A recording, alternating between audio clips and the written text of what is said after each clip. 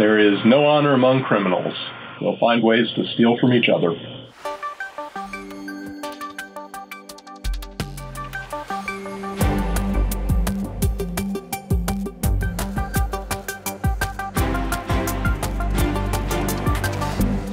Hey Jim, I hear that even the bad guys sometimes are hijacked, as it were, by other bad guys with their malware. Can you tell me what happened there with this story that you're looking at? Yeah, LokiBot is a piece of malware. It's an information stealer. It steals passwords, credentials from a lot of things, banking, your SSH passwords, your FTP clients, your email, and it's been around for about 3 years or so.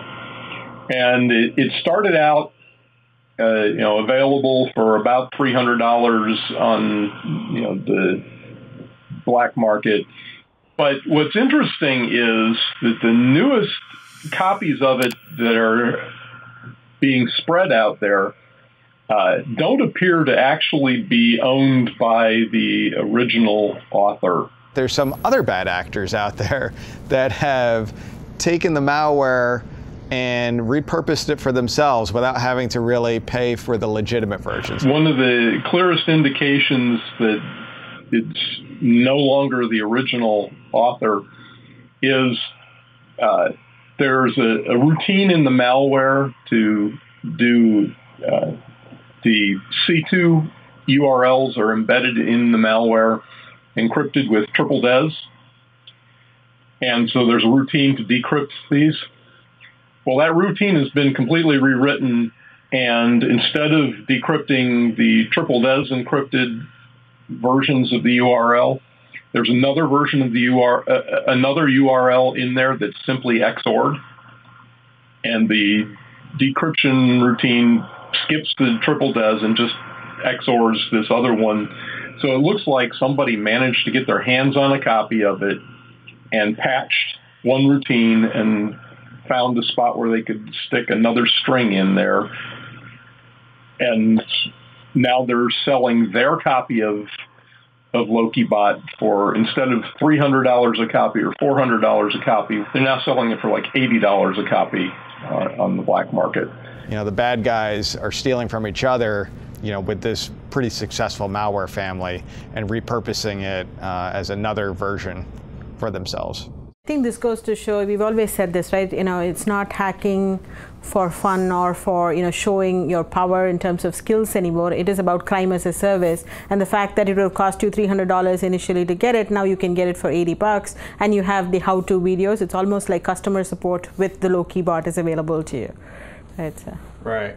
And the thing I was thinking about is there are lots of malware samples out there that don't even encrypt their command and controls, right? Because I know we do a lot of malware analysis, we reverse engineer, and a lot of times it's clear text in there. And I know at least on one occasion, many years ago, I had to do a test, and I did just hex edit it to like the C2 that I wanted it to point to, and ran that sample. Of course, I didn't have a control panel on my backside to receive this stuff, but it came to me as opposed to going to the bad actor.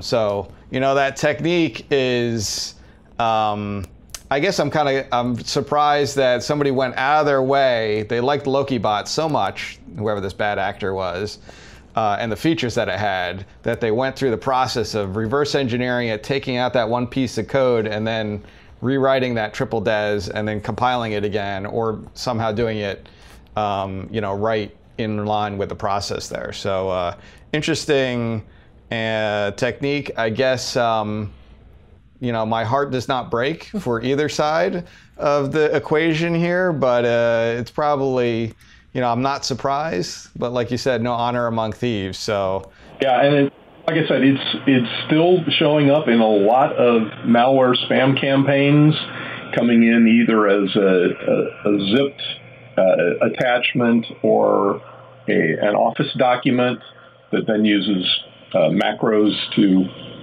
extract the payload. And I'm seeing, some of my threat feeds, I'm seeing, dozens of variants a day of this. So it appears to be fairly lucrative for whoever did, steal it. So you cannot just think about LokiBot. You also have to think about variants of a particular, a malware that is there. So I think just awareness, knowing what is out there. And today, I think as an user, if you are, using a system, whether it is internally within an organization or you're just using any device, you need to understand the different elements of compromise.